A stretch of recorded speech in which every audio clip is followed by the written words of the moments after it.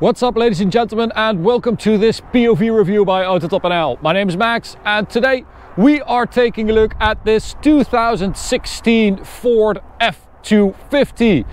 This is a massive heavy-duty truck from the US, which we don't really see here that often because they are massive. And well, today I'm going to show you around it. We're going to take a look at it and take a drive, of course, towards the Autobahn for, believe it or not, an Autobahn drive. Yes, we are taking this thing to the Autobahn. Now, this is Buena Vida Supercars' work truck, basically. They use it to tow their rental cars all across the country because they also offer a delivery option with their rental cars. So they bought this car for that purpose recently. If you want to rent a supercar at Buena Vida, make sure you mention AutoTopNL for a 10% discount. I'll put the link in the description to their website. They have a lot of awesome cars for rent, like Ferrari FF, like the Nissan GTR Nismo we did recently. I mean, there are a lot of cool cars over there, so go take a look. Now, the F250 Super Duty truck. This is a platinum version, which means that it is a luxurious version.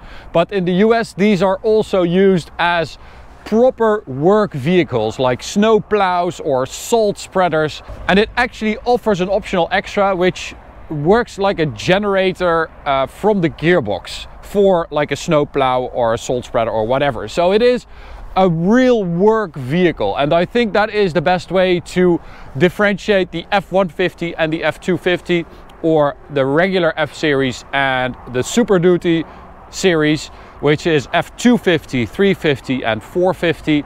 The F150 is a light vehicle. It is basically a regular road vehicle for people and their luggage. An F250 is made for people who use this car for their job or need to tow really heavy stuff.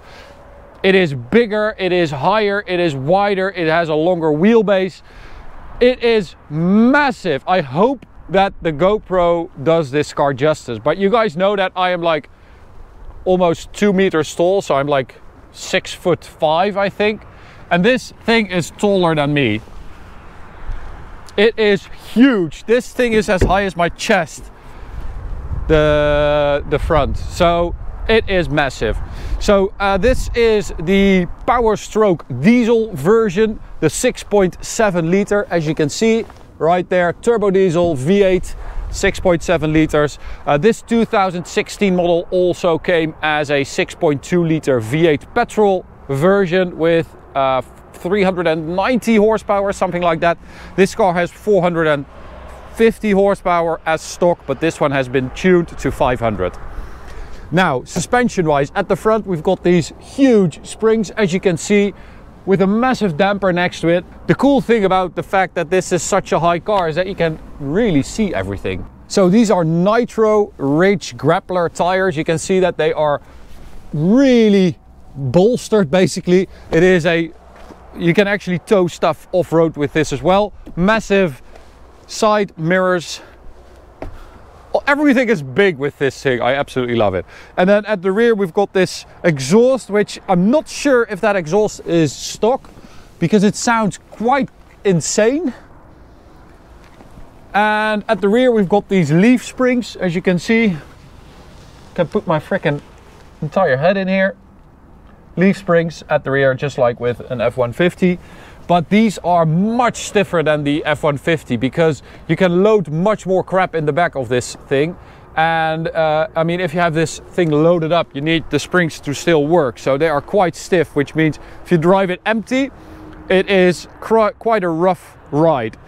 The chassis has been fortified as well, I believe, for the F250. And then what? There's a whole lot of crap in here. Okay, I didn't know that. But you've got a massive truck bed. And, well, this is basically F150 plus. So we'll take a look at the engine. If we can actually reach that.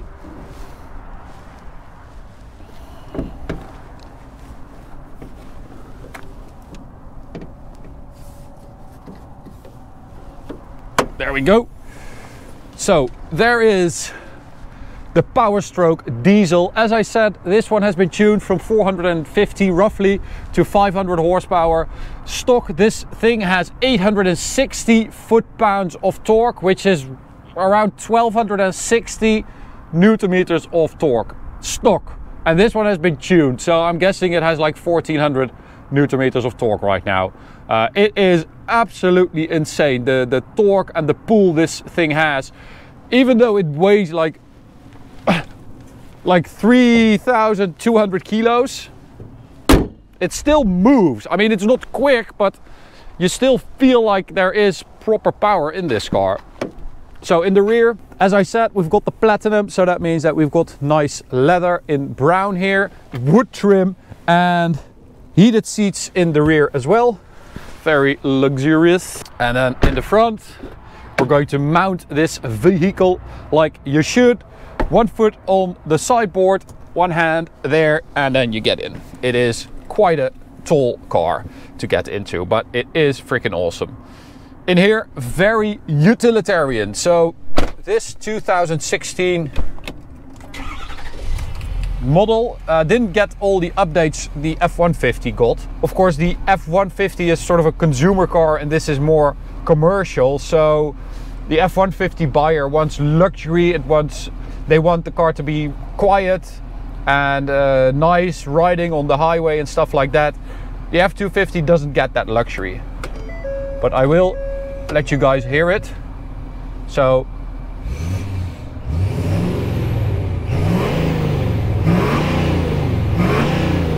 it actually sounds pretty good. Some black smoke is coming out of those exhausts at the rear.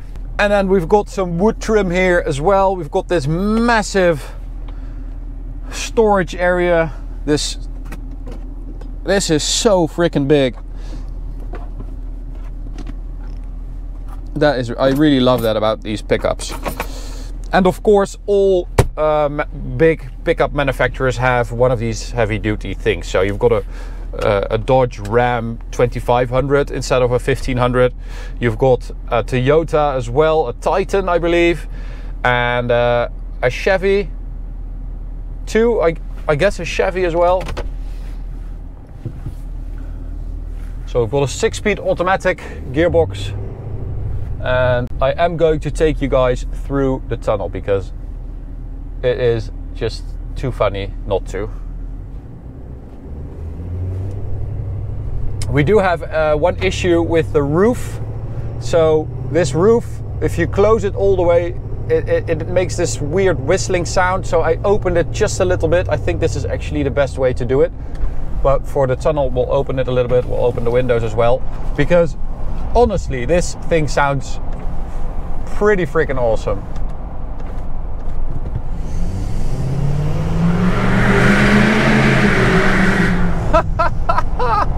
You can actually hear the turbo whistling away, and you can actually hear the fact that you're driving a V8. It sounds like nothing else I've ever driven. It really sounds like a freaking truck, like a big truck, like a lorry. Insane.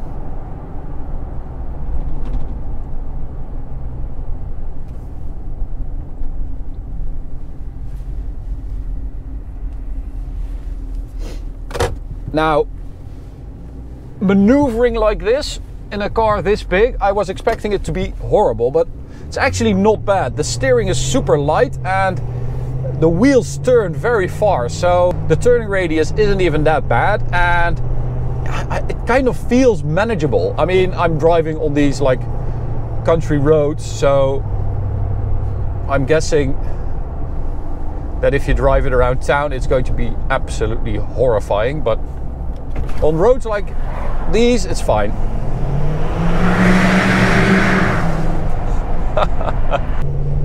Alright, so driving it on a regular road, as I said, power-wise, it's not bad. That's not even full throttle.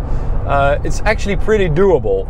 And the only thing that really would get on my nerves is the suspension, because it is so hard, so stiff, and the car moves around, and it just, it gets hit by little bumps and it goes through the entire car. It's really crazy. But again, steering is very light. It handles like an F150. It's just so much bigger than a regular car. It's outrageously big. It really doesn't work on these like European roads. I mean, it's fine when you're driving here, but as soon as you go like into that village, it's going to be mayhem.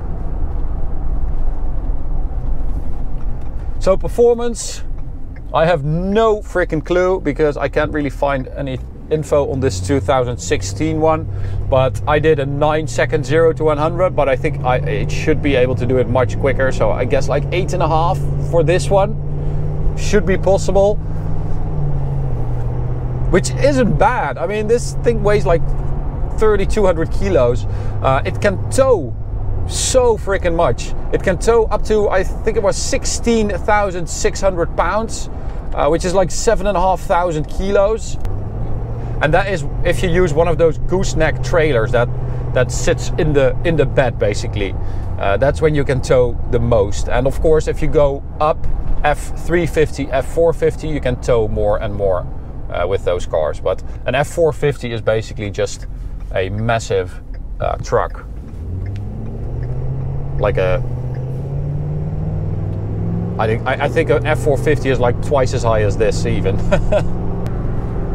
So we've got a 6-speed gearbox, and then as you have seen probably, you operate it using one of these US stalks. And there are 2 buttons on here. You can see that it's got a plus and a minus, and that's basically to exclude the higher gears. So if I hit that button, minus, it limits the gears to 1st through 5th, and then I can choose to do that for 1, 2, 3 and 4, or even 1, 2 and 3. So that is for towing, that you exclude the higher gears.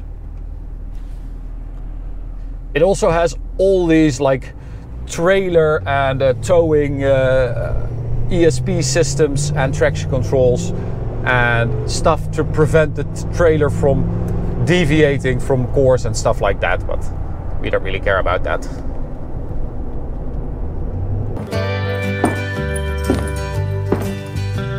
Howdy. We're just taking a moment to thank today's sponsor, which is manscaped.com. Now, you might know Manscaped from their formulations and premium tools for below the waist grooming. In fact, manscaped.com is trusted by over 4 million men worldwide for their premium tools and formulations. As the leader in men's grooming, Manscaped.com is now going beyond the groin with their new Plow 2.0 safety razor. As you can see, packaging is beautiful, and if you are a fan of a single blade, close shave result, then look no further. What I love about this razor is the simplicity. This gunmetal grey razor looks absolutely stunning, and just like that Ford F250, it is very utilitarian. It serves one purpose and it's very good at that. With a razor burn reducing cutting angle and rust resistant materials, you can ensure you're always getting a close, clean shave. So how does that work? Let me quickly show you. Just unscrew the handle from the head, get a replacement blade. You can actually opt into the Manscaped hygiene plan and receive quarterly replenishments of nice fresh blades, and screw back the handle, which gives you a nice double-edged razor. So where do you store your Manscaped razor? In the shed travel bag, of course. Waterproof and super handy to store all your other Manscaped products. So make sure you check out manscaped.com, use code AutoTopNL for a 20% discount and free worldwide shipping. Thanks to Manscaped for sponsoring this video, and stay fresh, cowboys. I have to say that this diesel, this is also the more powerful option. It's more powerful than the petrol. But I have to say it's feeling a lot better than I was expecting. Maybe that's also the tune, but it feels like a proper V8. So there's the whistle. We're going to open the window a little bit.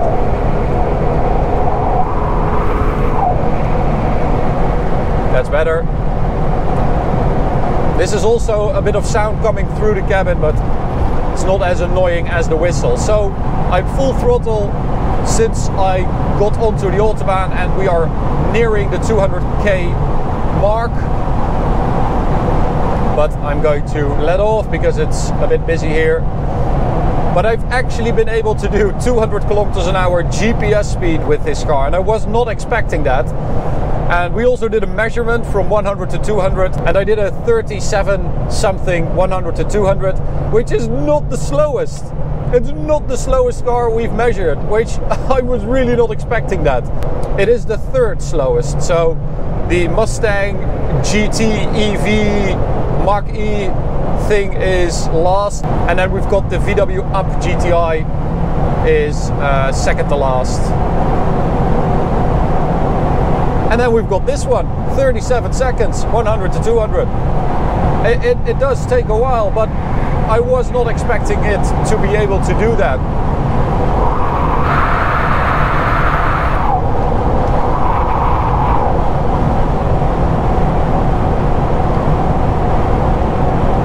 So the feeling you get when you drive this car is even more than in an F250. It's a go anywhere vehicle, you know. It just feels like, with those chunky tires, those big wheels, the immense ground clearance and suspension travel, that you can just drive over, well, just about anything basically. And it is a great feeling. It's not sophisticated, it's not comfy or anything like that. It's just a crazy big ass truck that hauls a lot of crap and can pull a lot of crap, and it is awesome at that. it is a lot of fun to drive this car, actually, just because of the sheer idiocy of the car here in Europe. It's just so large, but I like it. You guys know I like me some pickups. Look at that. This is normally, this would be quite a large van, but now not so much. Not so much. Not so much, I should say. It's not a big van.